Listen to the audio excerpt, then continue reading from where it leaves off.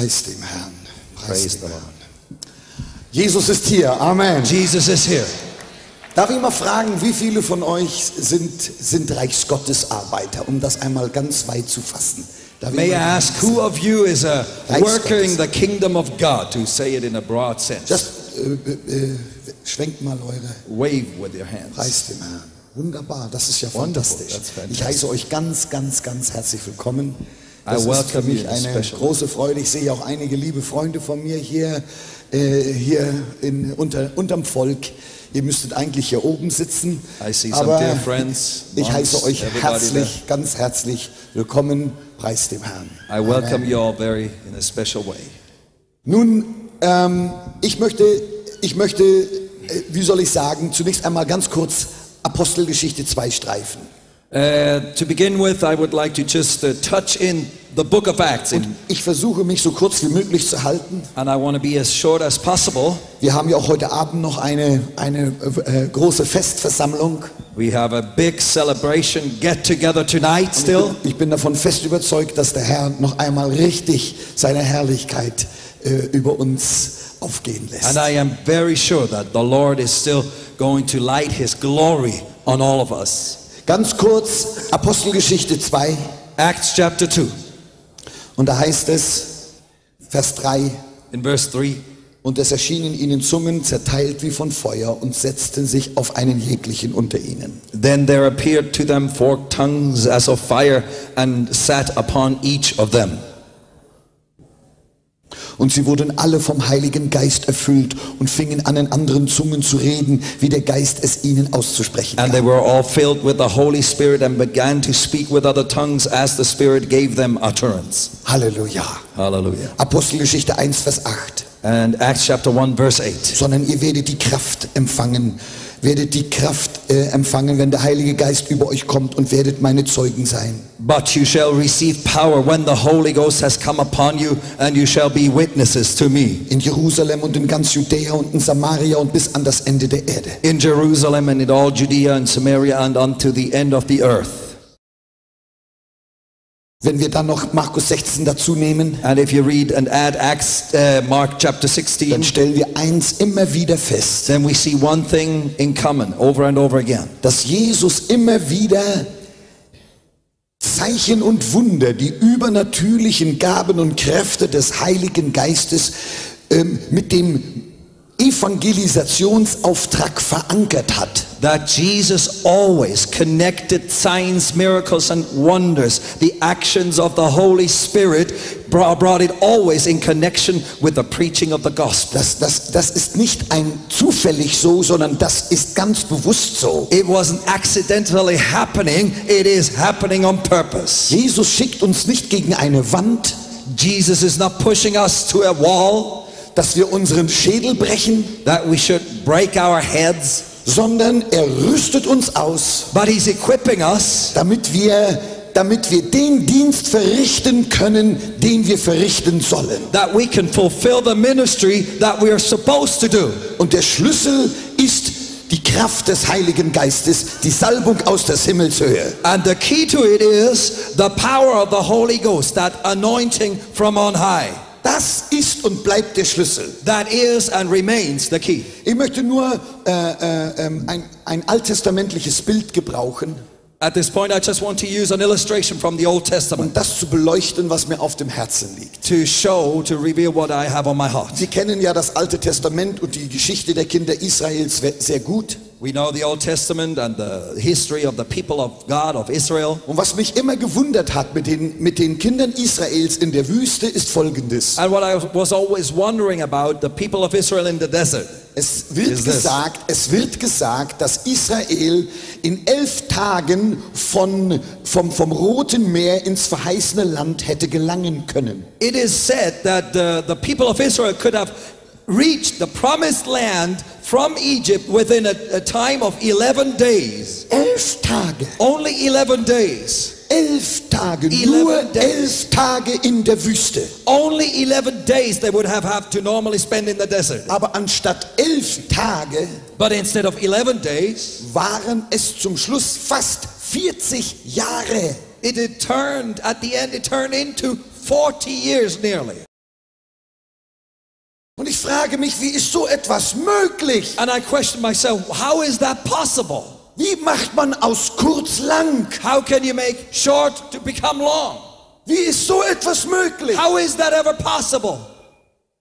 Und mir ging ein Licht auf. And I understood all of a sudden Dass wir mal ein Wüstenerlebnis haben, das ist schon Gottes Absicht. that you could have a desert experience. Yes, that could very well be in the plan of God. Aber wie lange wir in der Wüste sind, das hängt davon ab, wie schnell oder wie langsam wir die Lektionen lernen, die wir zu lernen haben. But how much time you spend in that desert experience depends on your quickness or slowness in understanding and learning the lessons God wants to teach you there. Und Israel war leider sehr, sehr langsam im Lernen. And Israel was very slow at learning. Anstatt zu lernen, dass sie dem Herrn zu vertrauen hatten, haben sie immer wieder ihre Prüfungen nicht bestanden. And instead of learning to truly trust God, they over and over again failed their tests. Und anstatt durchzumarschieren,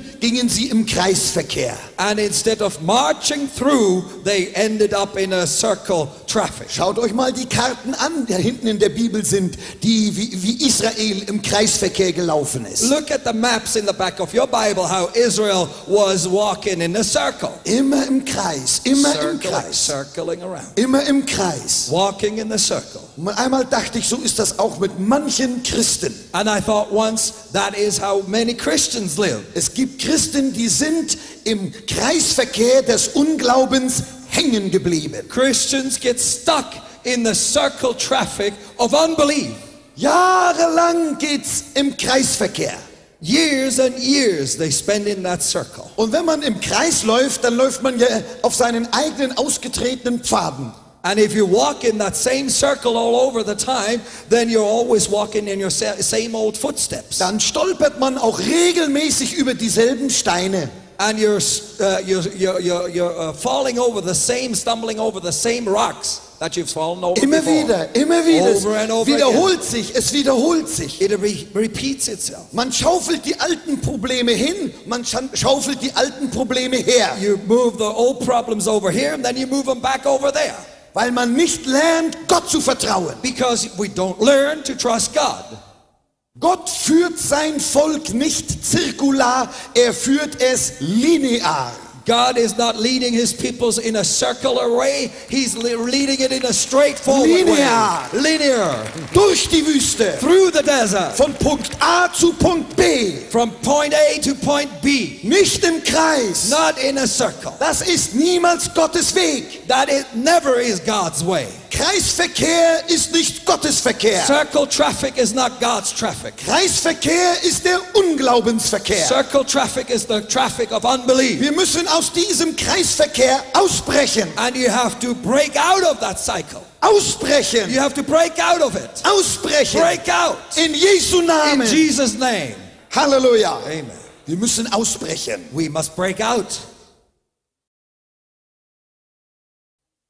Trotz der Stiftshütte, even though they had the tabernacle with them, trotz der Feuersäule, even though they had the pillar of fire, trotz der Wolkensäule, even though they had the pillar of cloud, trotz der Opfer, even though they had the sacrifices, trotz des Mannas, even though they had the manna, trotz aller Segnungen, even though they had all the blessings of God. Kreisverkehr, Circle traffic. Kreisverkehr, Circle traffic. Kreisverkehr. Circle traffic. Oh Herr, hilf uns. Lord, help us. Wir wollen nicht nur ein Bless Me Club sein. We do not just want to be a bless me club. Herr, ich möchte nur Segen haben und Frieden fühlen. Frieden Oh Lord, fühlen. bless me and let me have peace. Nur Frieden. Einige Christen wollen nur Frieden fühlen. Some Christians just want to have peace. Das Evangelium ist keine Friedenspille. But the gospel is not a peace pill. Wir bekommen Frieden durch das Blut von seinem Kreuz, durch die Vergebung unserer Sünden. You receive peace through the blood of the cross, through the forgiveness of sin. Und wer das erlebt hat, der wird ein enormes Drängen in sich verspüren, hinauszugehen und die Botschaft auch anderen zu bringen. And who truly has experienced that in his own life, he has an enormous drive inside of himself to go to and tell others about it. Wer im Kreisverkehr ist, des Unglaubens ist, Who has gotten stuck in the circle traffic of unbelief. dem ist der Kompass kaputt gegangen. You have your compass, Der Kompass. compass was broken. Der Kompass, die Kompassnadel funktioniert The nicht needle mehr. is not working right anymore. Unglauben und Ungehorsam haben den Kompass zerbrochen. Unbelief and disobedience has broken your needle.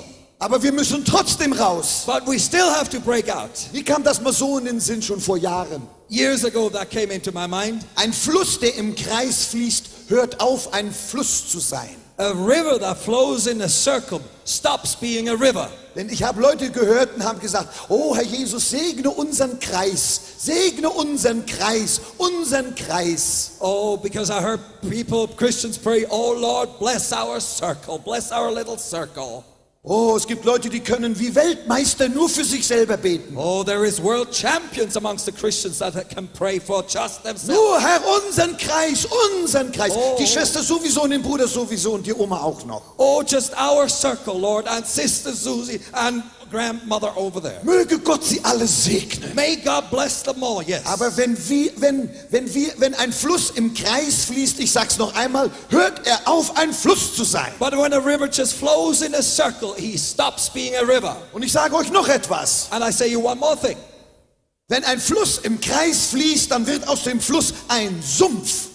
If a river begins to run in a circle, it becomes a swamp. Ein Sumpf. A swamp.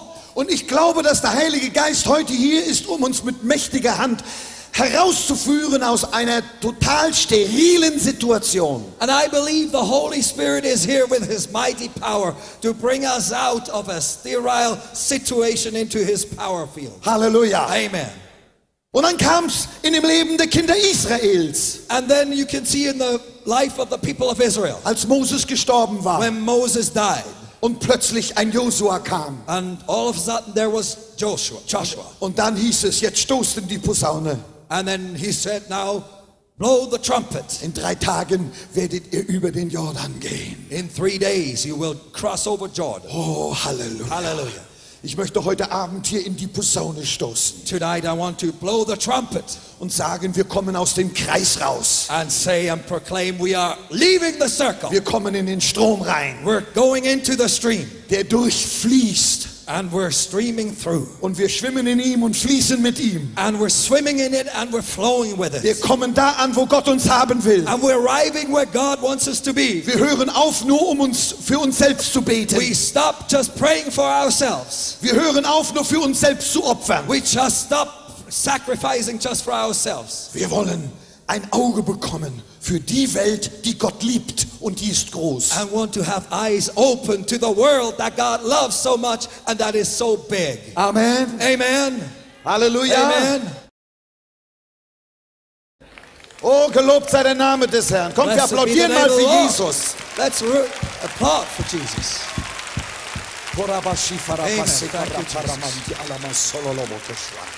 Halleluja, Halleluja, Halleluja.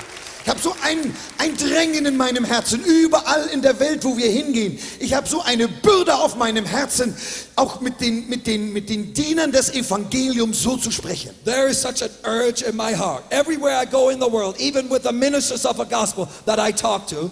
Und deswegen habe ich heute Morgen schon gesagt, That's why I said this morning already. wenn ein Diener Gottes schwer arbeitet und keine Frucht hat, dann braucht er nicht Kritik, dann braucht er Hilfe. If a minister of God works very hard and has no fruit, he doesn't need any critiques, he needs help. Er braucht Hilfe. He needs help. Und ich glaube, der Herr ist hier, um diese Hilfe zu geben. And I believe the Lord is present to give us his help. Er führt uns aus dem Kreisverkehr And he's heraus, bringing us out of the cycle, in den Linearverkehr. into the linear traffic. Halleluja. Amen. Preis dem Herrn. Hallelujah. Preis dem Herrn. Wie breche ich aus? How do I break out? Wie komme ich da raus? How do I leave Wer that möchte cycle? das wissen? Who wants to know that? Halleluja. Ja, preis dem Herrn, preis dem Herrn. Das sind nur einige Prinzipien, die ich hier ganz kurz aufzähle. Just a few principles that I want to tell you. Wie breche ich aus dem Kreisverkehr des Unglaubens aus? How do I break out of the circle traffic of unbelief? Ich möchte eines sagen. Nummer 1, und das ist wichtig. Number one, and that's important. Lebe ein heiliges Leben. Live a holy life. Sag Nein zur Sünde und zur Unreinigkeit. Say no to sin and to uncleanness. Heiligung wird heute nicht mehr viel gepredigt. Sanctification, you don't hear a lot today, Aber ich nowadays. sage dir, es ist ein ganz wichtiges Thema. But I tell you, it's a very important subject. Weil Gott immer noch ein heiliger Gott ist und er ist ewig bleibt. But because God still is a holy God and he will remain a holy God forever. Und wenn wir diesem heiligen Gott dienen wollen, dann müssen wir sein Wesen haben. And if we want to serve this holy God, we have to have his likeness. Amen. Amen. Heute werden so viele Kompromisse gemacht. Nowadays you have so many compromises. Die Moral scheint so locker geworden zu sein. Morals have become so loose. Das, was die Bibel Sünde was die Bibel Sünde nennt, das scheint heute so altmodisch zu sein. What you have called sin in the Bible, people think, oh, this is so old-fashioned. Jemand hat mir gesagt, ach, du sollst nicht Ehe brechen, das ist doch altmodisch. Oh, you should not commit the sin of adultery. Oh, that's so old-fashioned. Ich schaute ihm in die Augen. I looked into his eyes. Ich sag, du, ich will dir eines sagen. I want to say one thing to you. Die Bibel ist die Verfassung des Reiches Gottes. The Bible is the constitution of the kingdom of God. Und sogar eine Zweidrittelmehrheit des Bundestages kann diese Fassung nicht ändern. And even if you have 2/3 of majority of the Bundestag, it cannot put down this constitution. Niemals! Never! Wir können Gottes Wort nicht ändern. We cannot change God's infallible word. Es kann nicht verändert werden. It cannot be changed. Es ist Gottes Wort. It is God's word. Und Gott weiß, was er sagt. And God knows what he's talking about. Amen. Amen. Ich gebe euch mal ein Beispiel, das hat mich gesegnet. Ich habe das hin und her schon einmal gebraucht, aber ich habe ein Brennen in meinem Herzen. Ich muss das auch ganz kurz hier anreißen. I give you an example. I've said it in different places, but I feel that I should say it right now too. Eine alttestamentliche Schriftstelle, ganz kurz. A scripture from the Old Testament, very short. Ich war auf einer Konferenz in Norwegen und hatte dort Frühstück mit jemand und wir tauschten ein paar Bibelstellen aus und einmal schlug diese Bibelstelle bei mir ein wie ein Blitz.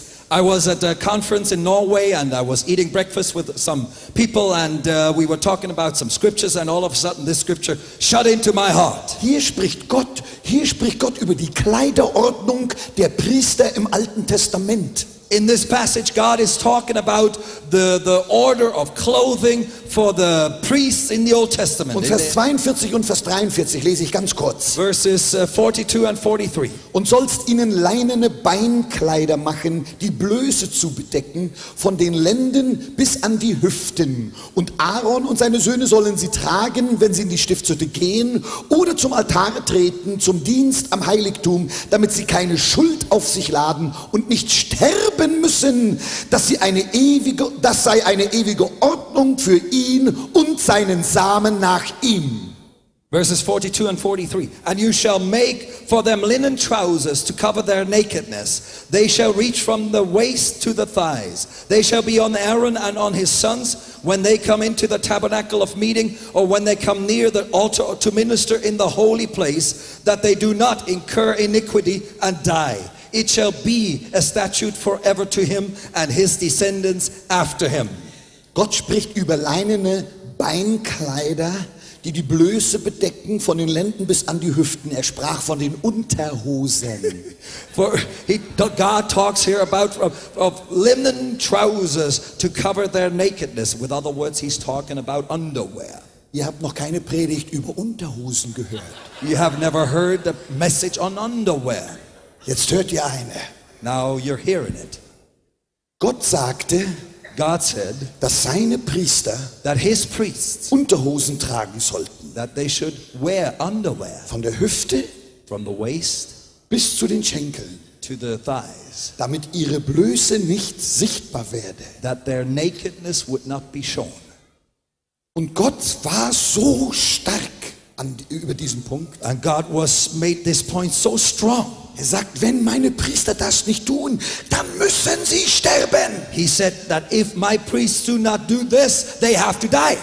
Bei keinem anderen Kleidungsstück der Priester sagte Gott, sie müssen sterben. Aber bei diesem. With no other piece of the garments of the priests, he said that. But with this particular piece, he said they have to die if they don't do it. Dann über die Unterhosen haben sie an ihren wunderbaren, schönen Priesterrock getan. Over their underwear, they wore their beautiful priestly robes. Ich glaube, dass die Unterhosen über Heiligung sprechen, von einem geheiligten Leben. I believe this underwear here is talking about a holy life, sanctification. Amen. Amen. Und hört gut zu. And listen carefully. Wenn ein Priester keine Unterhosen trug, when a priest didn't wear underwear, dann merkte das gar keiner. Nobody knew it. Keiner. Nobody knew it. Keiner. Nobody. Er hatte doch sein schickes Gewand an. He had this beautiful robe on. Allerdings, er selber wusste, dass er sie nicht anhatte, und Gott wusste, dass er sie nicht anhatte. But he himself knew that he didn't wear them, and God knew that he didn't wear them. Gott wusste das auch. God knew it too. Mit anderen Worten, with other words, wir können Menschen schwer beeindrucken mit fantastischen Predigten und ganz gesalbten Gesängen und wunderbaren Darbietungen. Or we can impress people in profound ways with our great messages and with our great way of behaving and being. Aber Gott schaut tiefer. But God looks beyond that. Er sieht die Unreinheit. He sees the uncleanness. Das ist doch schon so oft geschehen. That has happened so many times. Die Welt war geblendet von wunderbaren äußeren Diensten. The world was blinded by wonderful outward appearance of ministry. Und haben gesagt, was für ein Diener Gottes! And said, what a man of God! Was für ein gewaltiger Mann Gottes! What a mighty man of God! Und sie wusste nicht, and they didn't know, dass er unrein war. That he was unclean. Der Heilige Geist kommt and the Holy Spirit comes und sagt, and says, tu Buße, repent. Tu Buße, repent. Bekenne deine Sünden. Confess your sin. Bring dein Leben in Ordnung. Bring your life in order with God.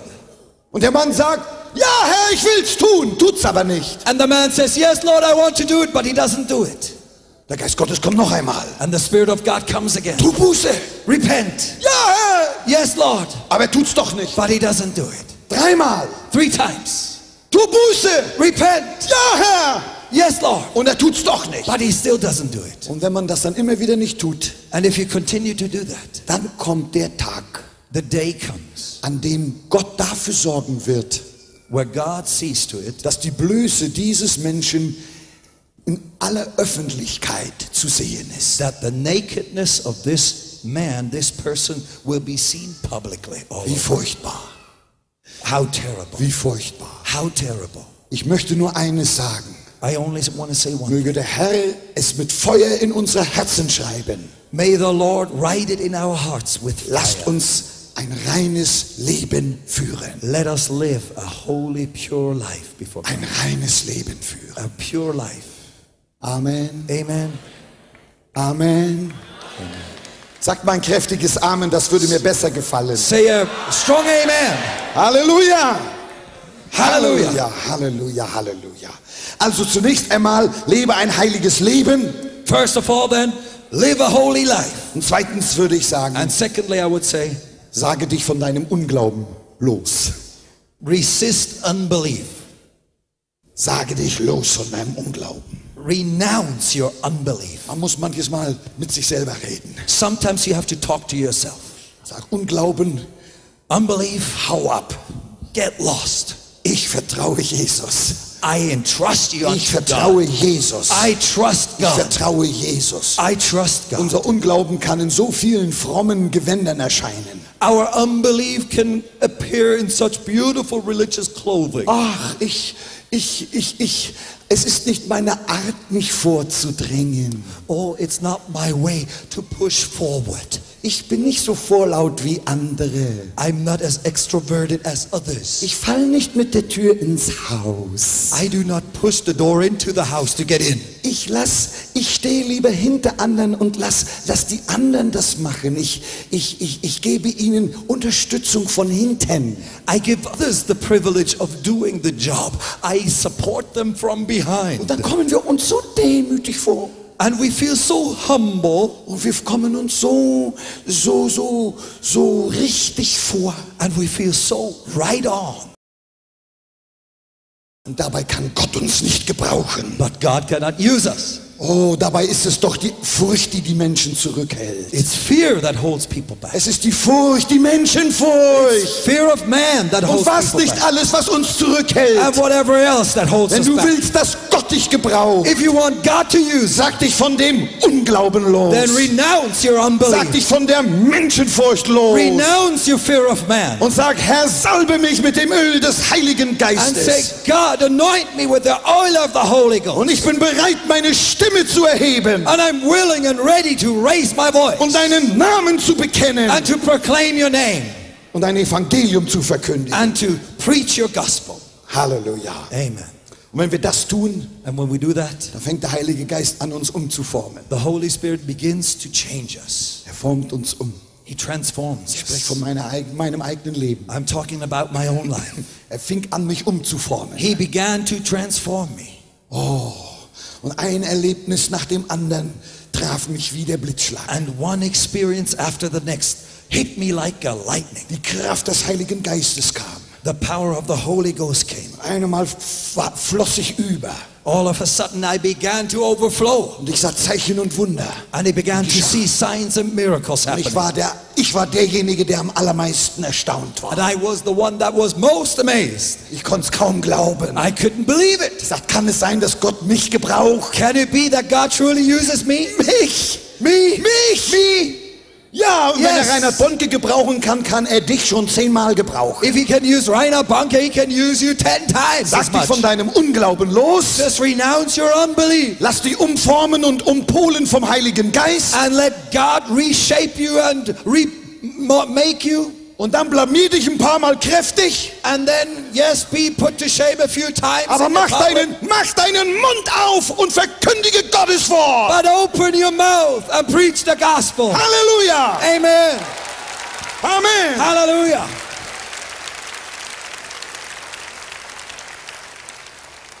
Und wer Bekanntschaft macht mit dem Heiligen Geist, And who gets to know the Holy Ghost?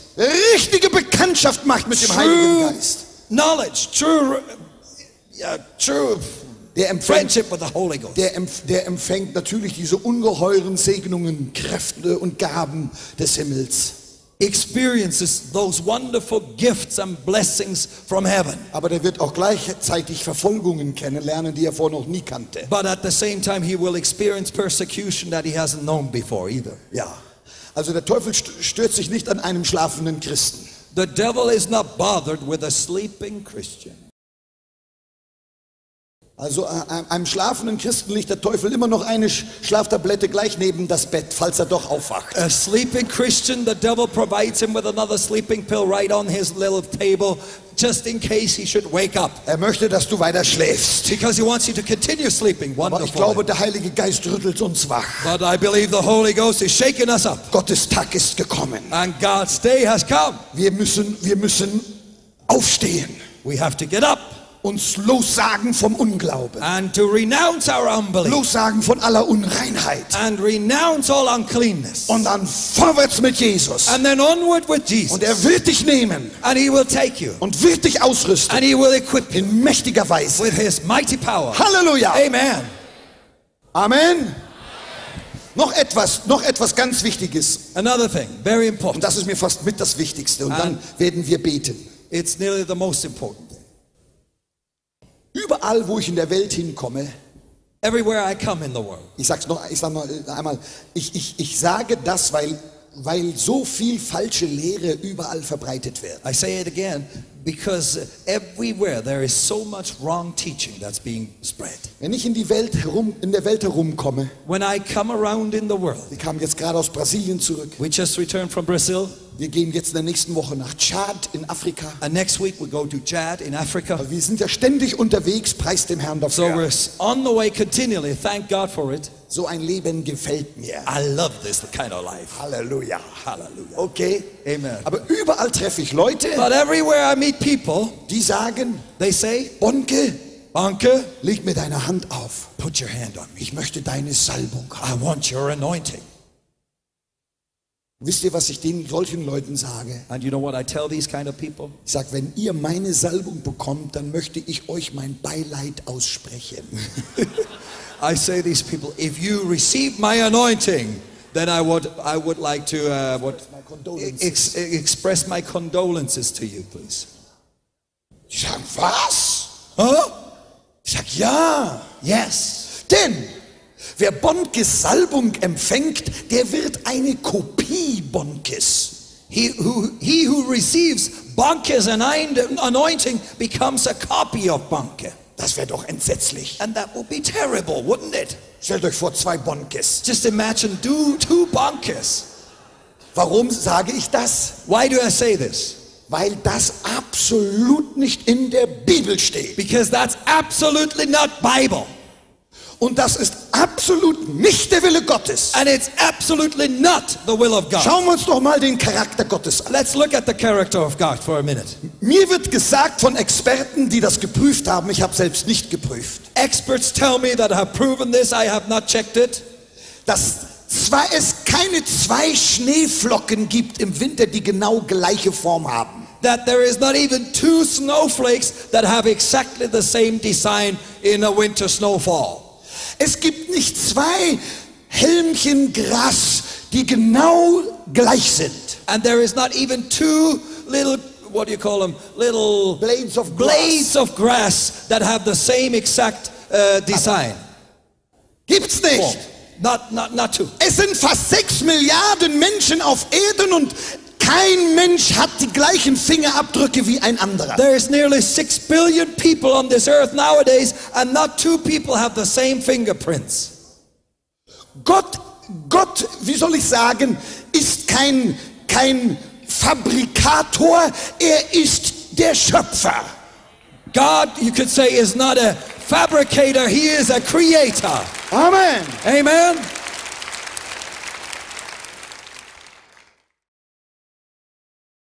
Gott hat keine Fotokopiermaschine made in Japan. God does not have a photocopy machine made in Japan. Er arbeitet nur mit Originalen. He only works with originals. Und wenn es zu der Salbung des Heiligen Geistes kommt, And talking about the anointing of the Holy Ghost, wenn es dazu kommt, when it comes to that, dann sprechen wir nicht, dass wir jetzt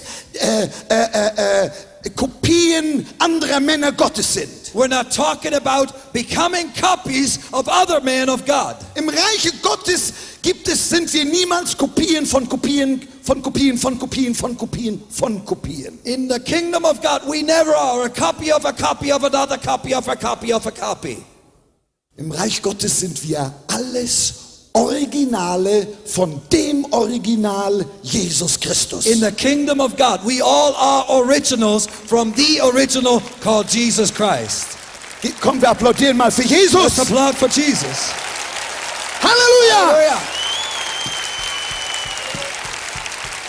Die Salbung des Heiligen Geistes ist etwas so Wichtiges. The anointing of the Holy Spirit is something so important. Wieso sollte Gott plötzlich anfangen, hier zu kopieren? Why should God all of a sudden begin to copy Wenn things? du heute eine Salbung des Heiligen Geistes empfängst, If you receive an anointing of the Holy Ghost today, obwohl ich meine Hände auf dich lege, even though I may lay my hands on you, dann bekommst du nicht meine Salbung, sondern du bekommst deine Originalsalbung von dem Christus, you do dem not receive Gesalbten. my anointing, but you receive your original anointing from the one that gives it, Jesus Christ. Er ist der Gesalbte. He is the anointed one. Ich will euch ehrlich sagen, es ist eine ungeheure Anmaßung, It is an incredible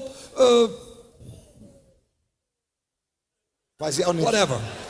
An incredible insult, I guess. Wenn irgendwelche Prediger oder Diener Gottes sagen, sie haben das Recht, Leute zu salben. It's an incredible shame if somebody would claim that they have the power to anoint other ministers. Wir als Diener Gottes sind nie die Quelle, wir sind immer nur Kanäle. We as the ministers of God are never the source, we're only the camels. Channels. Channels. Not camels.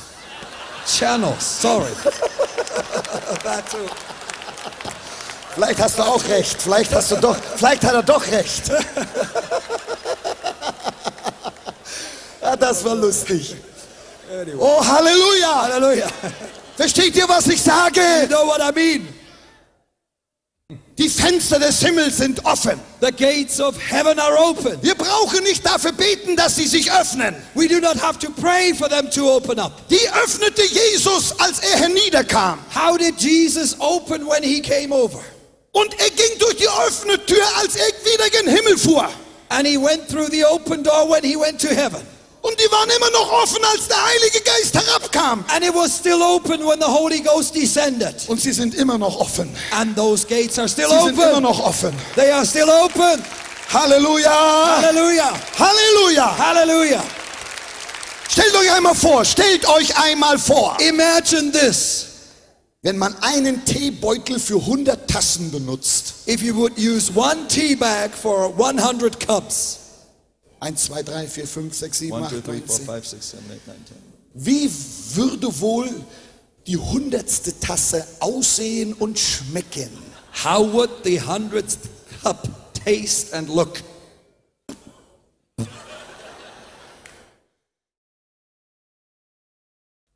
Ausspeien aus meinem Munde, würde vielleicht der Herr sagen. Spew it out of my mouth, the Lord would say.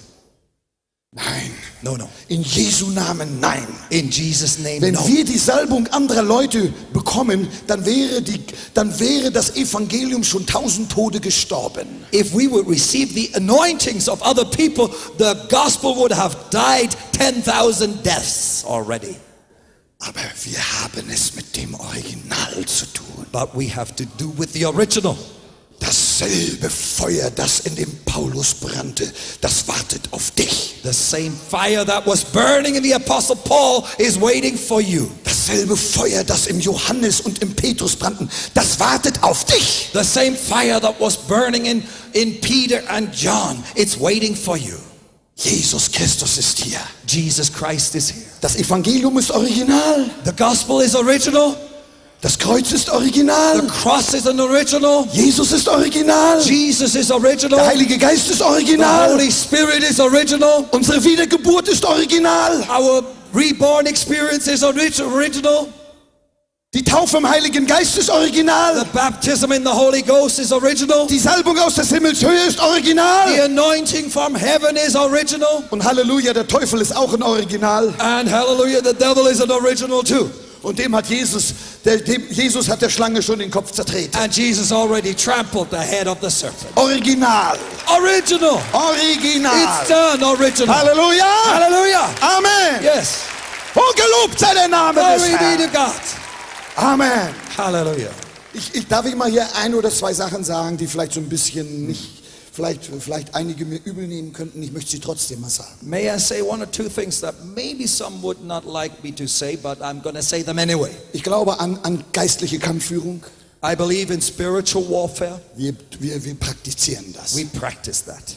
Aber wenn ich dann Leute höre, die dann alle möglichen Dämonen erfinden, die da über einer Stadt sind. But when I hear people talking about all kinds of demons that are supposedly reigning over certain cities. Und dann holt man sich den alttestamentlichen Daniel herzu. And then you get the Old Testament Daniel in addition to prove. Dann lese ich das Neue Testament und ich lese beim Paulus und lese und finde davon nichts. And then I read the New Testament. I read with Paul and I read all the incidents and I don't find one incident showing that kind of Manche sind so teufelbewusst, dass sie nicht mehr Jesus bewusst sind. Some are so devil conscious, they are not Jesus conscious anymore. Und da gibt's große Probleme. And there you have great problems. Ich weiß eins. I know one thing. Satan ist besiegt. Satan is defeated.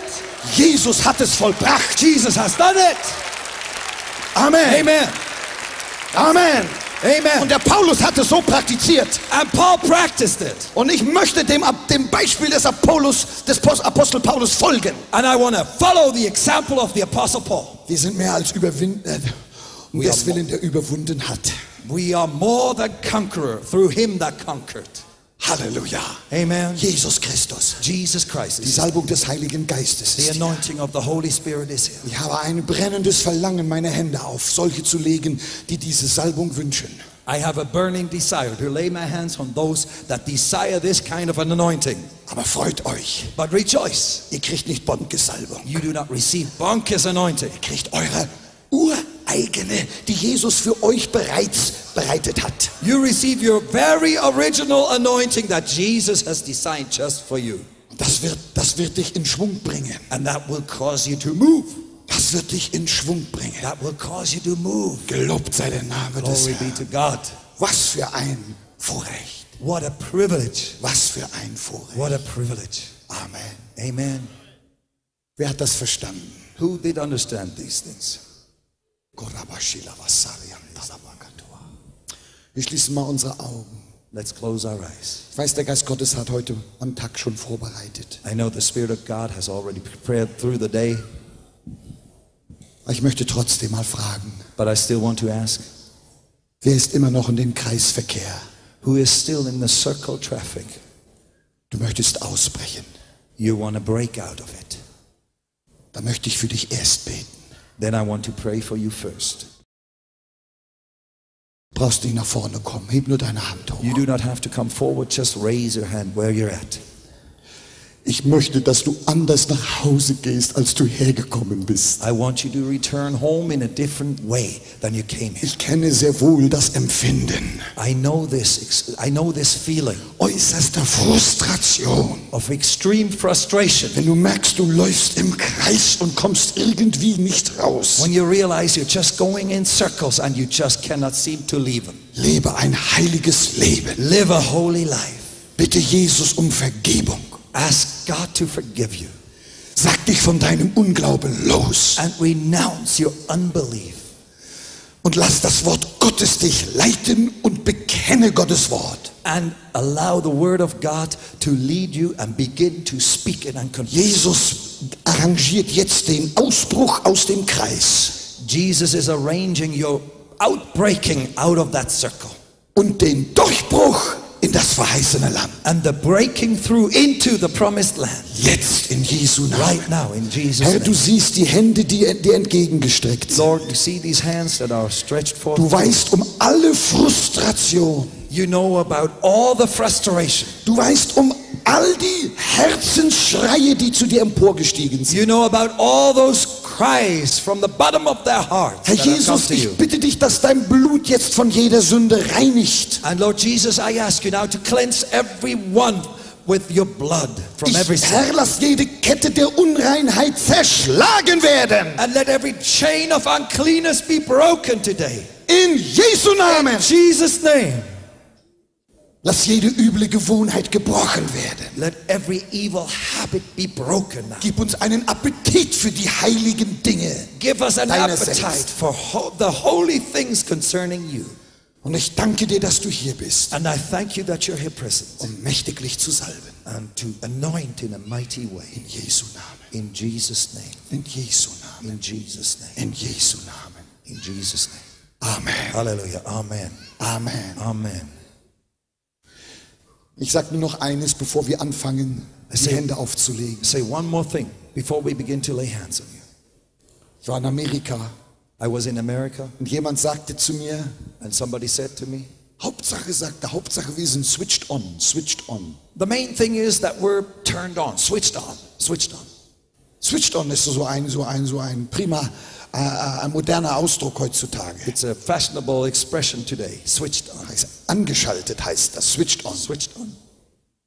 Und als er immer wieder sagte, switched on, switched on, switched on, da dachte ich mit einmal, nee, das stimmt nicht.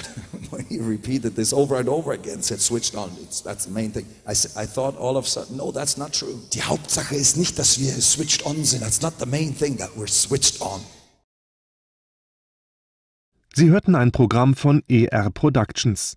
Bei Interesse an weiteren Audio- oder Videoaufnahmen sowie Büchern senden wir Ihnen gerne unseren Gesamtkatalog kostenlos zu. Wenden Sie sich hierfür bitte an folgende Adresse: ER Productions GmbH, Postfach 60 05 95 in 60 335 Frankfurt am Main, Deutschland. Oder rufen Sie uns an unter 069 478 78 98. Oder besuchen Sie unseren Webshop unter www.e-r-productions.com.